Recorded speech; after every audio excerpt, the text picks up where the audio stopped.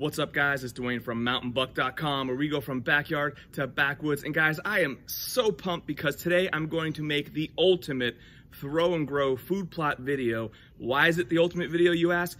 Because behind me here I have 10 of the best selling and most popular throw and grow food plot products on the market.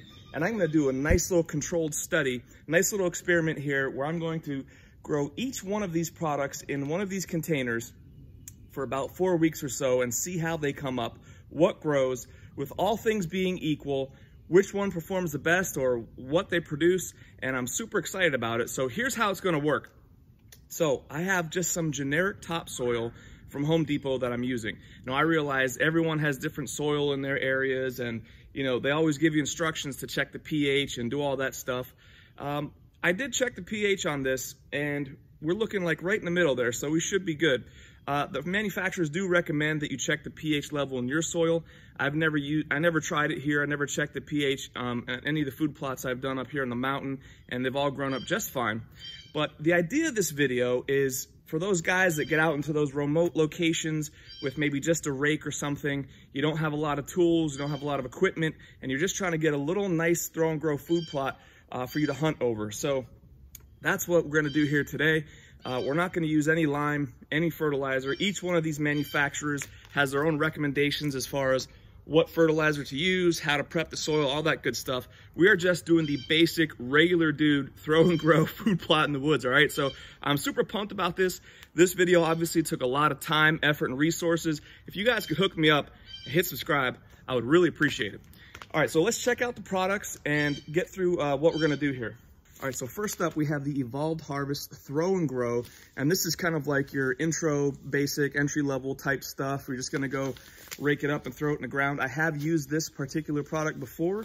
You know, it came up pretty good and actually harvested a nice, decent 8-point buck over it. They do not include a seed mixture on the back. So for each one of these, I'm gonna put the seed mixture right up here for you guys to see what's going on. And I know every food plot video, when they see my first one that I did, everyone just, you know, talks about how it only has ryegrass in it and all that good stuff. So we're gonna grow this, see what comes up, and take it from there. But there's no seed mixture on the back, so that's just something you might wanna be aware of. I like to know what I'm getting when I buy something. So, you know, if you eat a triple cheeseburger, you wanna know how many calories you're getting, right? You don't wanna think you're only getting 300 calories when it's like 3,000. Or maybe you don't want to know. I don't know. So this is the first one right here. The second one, also from Evolved Harvest, is this Throw and Grow Extreme with radish right there. So it says with radish. Again, they give instructions on the back, and they kind of list some of the things on here, some of the species of grasses and clovers and things like that, rape, all that good stuff. It does say ryegrass, but there is no seed mixture on the back of this one either. Next up is the Antler King Honey Hole. This is annual fall, winter, rape, turnip plot mix.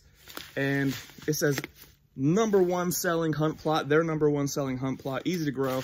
And here is the seed mixture right there for this particular product right here, the Antler King Honey Hole.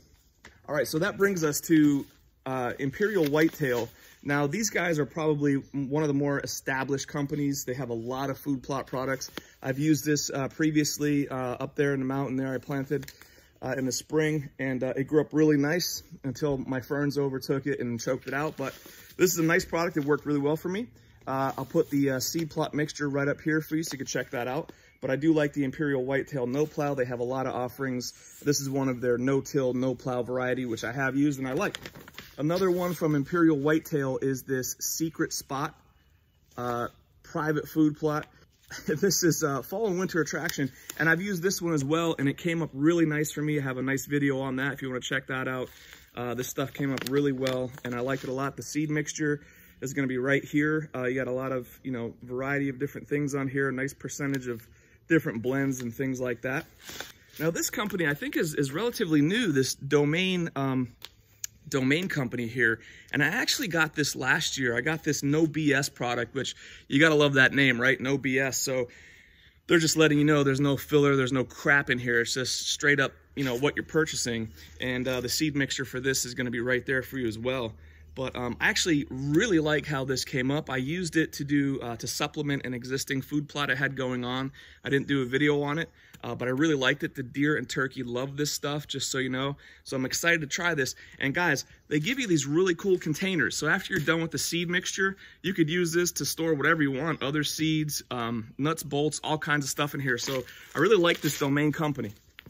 So here's another one that Domain has positioned for their throw and grow food plot mix, this Hot Chick, and a hearty mix of chicory and clover to provide long-lasting attraction in the spring, summer, and fall. The seed mixture is going to be right there for you guys to check that out. And this is pretty basic. There's chicory, red clover, and white clover, and pretty much, you know, that's about it. So you're getting everything right in here, and it just lists it right on there for you. So I do like this. Okay, so that brings us to the Biologic Hotspot. I never used this one before, but I see this around quite a bit. You might find it at Tractor Supply or whatever. You see this stuff around, maybe Dick's Sporting Goods. I've never used it. Scientifically proven wildlife products, germinates in days, ideal for hard to access places, and there is no seed mixture on the back here, so we're just kind of hoping we get whatever's in here. So that's kind of the deal here. All right, that brings us to Big Time Foundation Clover, the clover mix here. And this doesn't say throw and grow on it. It's not no-till or anything like that, but this company, Big Time, does position this as a throw and grow food plot product. The seed mixture is right here for you to check out. You got all kind of clovers, just all kind of clovers in here. So that's pretty cool. And finally, that brings us to the Buck Brunch from Big Time. And this is a no-till food plot mix. It says it right there on the bag. It's an annual, and the seed mixture is going to be right there for you. So again, this is a nice, you know, no-till throw and grow food plot mix. I can't wait to check out and see how we do in our test. So that's a quick review of all of the products we're going to be testing out here in our little mini controlled scientific experiment. What I'm going to do is I'm just going to take the same amount, cap full of seeds from each product, distribute them in this topsoil. And this topsoil isn't like perfect, guys, all right? So it's got like some sticks in it and some stones. The pH is right in the middle, which is great, but it's not like super perfect soil, but it is pretty good. So I'm going to plant the same amount of seeds in each one, just use my hand, kind of act as a rake to kind of, you know, get them into the ground a little bit better. I'm going to monitor this. I'm going to have a camera set up right up there. I'm going to check the daily progress of this stuff.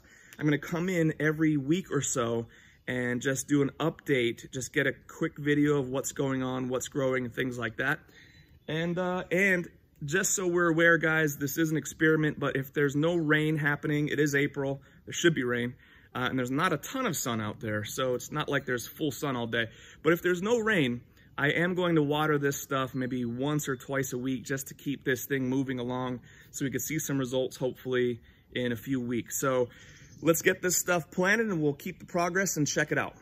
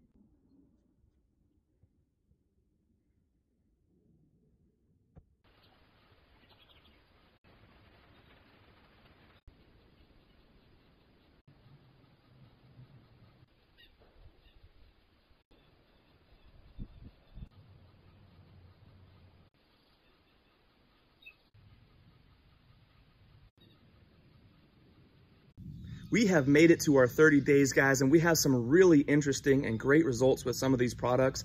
And I didn't have to water this at all. I watered it the first day, and I let the rain take over. We had plenty of rain throughout this 30-day period, which was really nice, really helped these plants grow up nice and strong. Before we take a close-up look, though, I want to talk for a second about ryegrass. So most everywhere you read online is that deer don't like ryegrass, and it's true, it might be like the last thing on their list, but it just depends on the options they have available to them. If they have soybeans and cornfields and everything else available, they're most likely to go and hit those food plots first, of course. But if you are in a heavily wooded area like I have here, I don't have open fields, I just have a heavily wooded area, mountainous terrain, rocky soil, and there's really not a lot of options, they might be into some ryegrass. You know, it might be the only thing available and they might hit that for you. So it's just something to keep in mind. Where I do have kind of a problem though is as a consumer, if I'm buying a product and it says, you know, clover, brassica, radish, whatever, and ryegrass, but you open the bag and it's 90% ryegrass, I feel like I'm not really getting what I pay for. So that's just something you guys might want to keep in mind. That's why, in my opinion, these seed label mixes are super important. They say what's in them right on the bag there. So just something you might want to keep in mind as you purchase these items and products. Just know what you're getting. That's all. Just know what we're getting. I'd also like to mention that the trays I'm using here are not that deep. They're a little shallow, so I don't know how that's going to come into play with some of the deeper rooted plants like chicory or whatever, but I figured only 30 days, it's not going to have that great of an impact. But I'm not sure. I'm not an agricultural scientist. I'm not a horticulture expert. So if you guys see something here in the seeds or in what's growing up here that I missed, please be sure to, you know, write it in the comments below just so I can increase my understanding of what's going on here. I would appreciate that. So I'm not sure how that may have impacted it and the growth. And 30 days in, these plants are not mature yet at this level. Some of them take 60 to 90 days before they're going to fully mature. So it's just something else to keep in mind. So let's take a look at each product close up here and see what has grown up and what has produced. And first, we're going to start with the throw and grow. So this product here says it's a seed mix blended of carefully selected forage plant varieties. It lists ryegrass, clovers, and forage rape brassica. I'd say based on what we've seen here with the seed mix and what's in the tray, we have 90% ryegrass with some brassica mixed in. So as you can see, we have a lot of that thin, wispy ryegrass growing up there with a few brassicas and maybe some clovers growing up there for our throw and grow. Let's take a look now at the Throw and Grow Extreme, and what their packaging says is that it gives your herd the nutrition they're looking for. Well, if your herd's looking for ryegrass, they found it. It lists ryegrass, radish, rape, and medium red clover. And like I said, this is probably 80% ryegrass just based on what we saw with the seed mixture when I pulled it out of the bag. And they mentioned ryegrass, but it is the primary ingredient. Again, we have that thin, wispy ryegrass growing up with just a little bit of brassicas and clover. And again, this is where it's important to have that seed mix label so you can see exactly what you're getting on the package. So that brings us next to the honey hole food plot mix. This one says, for best results, plant in late summer or early fall, comprised of 3 varieties of rape and 2 varieties of turnips. After the first frost, the plants go from bitter to sweet, and the deer love them. This honey hole grew up really nicely here in the spring, and it says, you know, late summer, early fall planting, but it grew up really nice for me here in the spring. Plants mature at 60 to 90 days. We're only at 30 days here, and it's looking great. So this is something I'm definitely going to be interested in when I plant my late summer, like mid-August food plot here coming up shortly.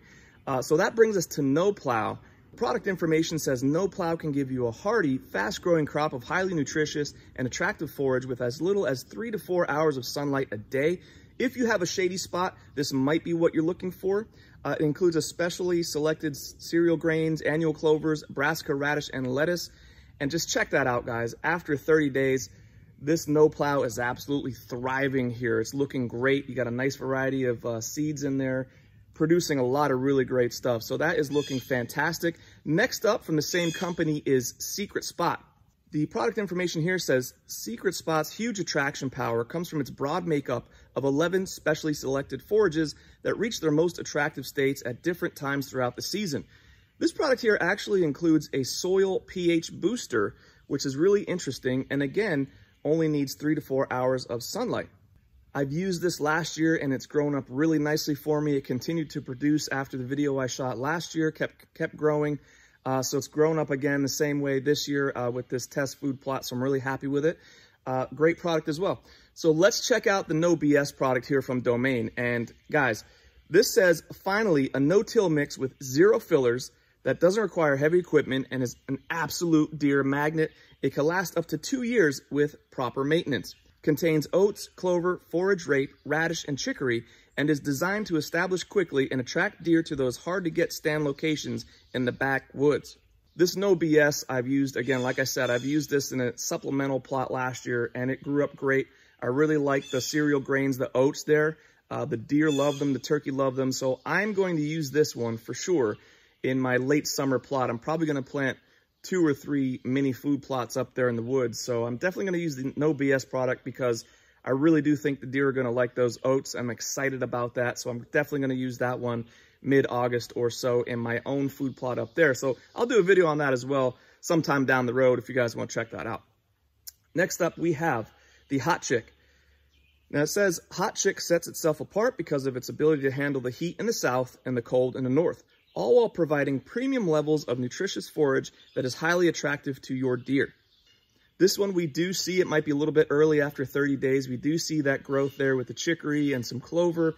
And I think this one will benefit, you know, over the next 30 days or so and just see how it comes out. So I'm excited to see how this thing continues to grow after this 30-day period. Next up is Hotspot, and take a look at this one, guys.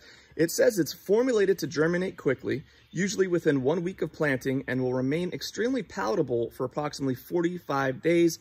Plant in late summer and early fall.